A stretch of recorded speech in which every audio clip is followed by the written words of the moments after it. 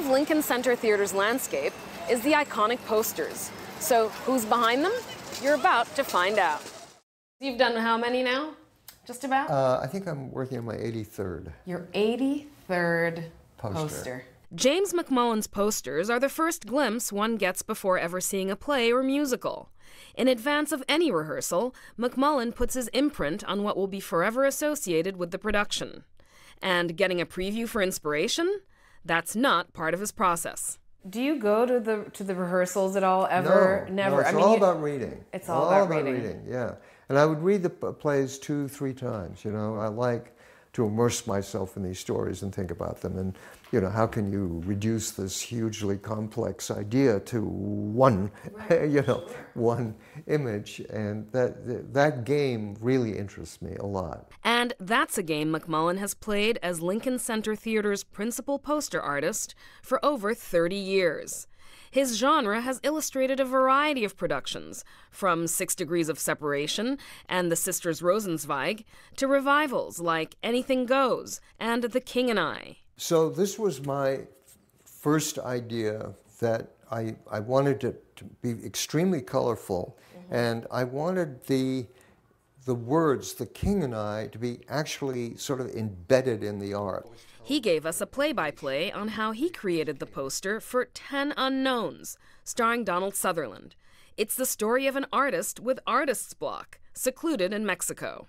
This was a sketch that I thought, this is what I want to do, you know. And he's in Mexico, so I wanted the sense of heat. And then I began to search for friends of mine who would be willing to pose in that. Somewhere along the way, the star of the play became available, and I showed Donald, and he said, okay, and he just gave me these incredible variations. Look at these expressions. Oh, they're wonderful. Yeah. You know, they're so wonderful. So that the poster became much more about his face and what was in his face. That's the final painting. And this is the, you know, how it was all put together as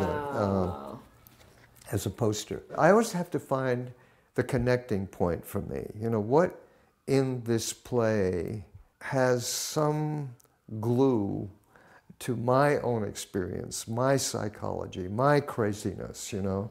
In most cases, I can find it. James McMullan was born in China 83 years ago. His idyllic childhood took a turn when World War II broke out.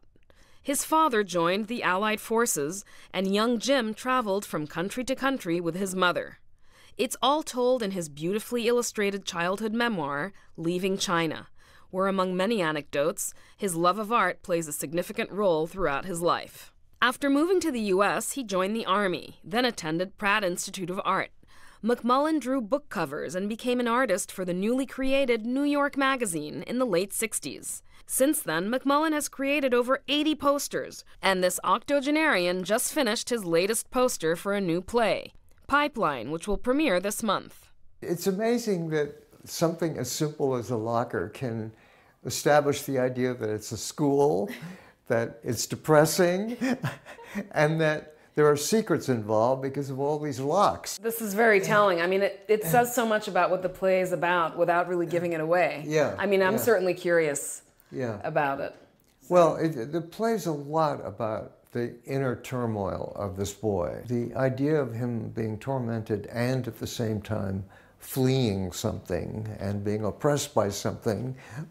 It's all there. I managed to get it into one image, yeah. It's a level of thinking, you know, of pondering and of reflecting on what the play is about, and thinking of the associations that I have both to my own life, like describing my view of South Pacific. And South Pacific, the 2008 Tony winner for Best Musical Revival, is a perfect example of how McMullan sees eye to eye with its Tony Award-winning director, Bartlett Sher. So when we made the poster of South Pacific, we looked at Gauguin and all these weird sort of tropical things, and then began building what images should be in it. And then the other part that I think he does great is the lettering. So he'll do the font really beautifully for that South Pacific, and it follows the production everywhere it goes. He's got a great ability to capture the inner life of the piece that sort of lives with it and introduces you to it without solving it for you. This year, Lincoln Center Theater did something unprecedented.